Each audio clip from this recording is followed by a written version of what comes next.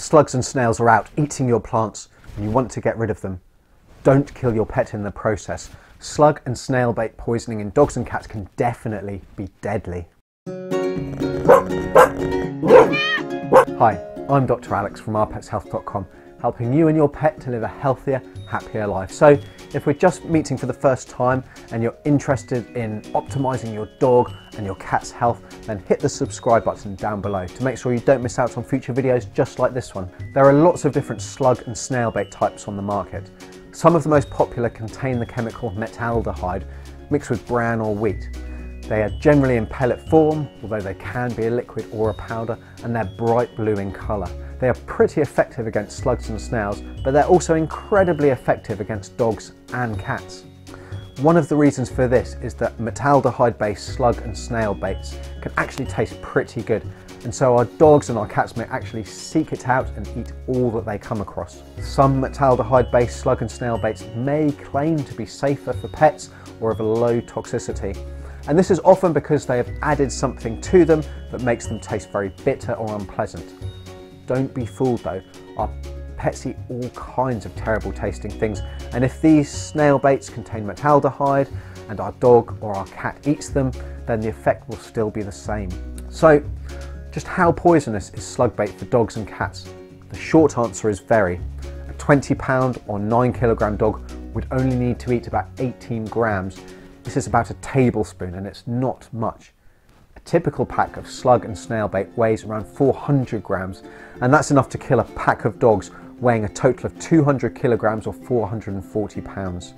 Make no mistake, it doesn't matter how big your pet is, it only takes a really tiny amount of slug or snail bait to kill them.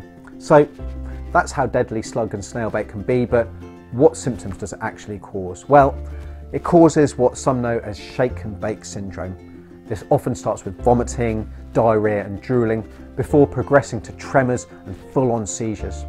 These seizures and convulsions are so severe that the pet quickly develops extreme hypothermia, a raise in their body temperature, and this then causes multi-organ failure and death. There is no specific antidote to slug and snail bait poisoning. If your pet is poisoned, then the treatment given will be symptomatic. Your vet will try their very best to keep your pet alive while the poison works its way out of the body. If you know your pet has eaten some bait, then your vet will make them vomit if they are not yet showing symptoms. Once nervous signs like tremors or incoordination start though, making your pet vomit is not safe. And this is because there is a serious risk that your pet will actually inhale their own vomit, which in itself can be fatal and is something called aspiration pneumonia. The next step then might be to actually anaesthetise your pet so that their stomach can be flushed out and allow all of the snail bait that is remaining to be removed.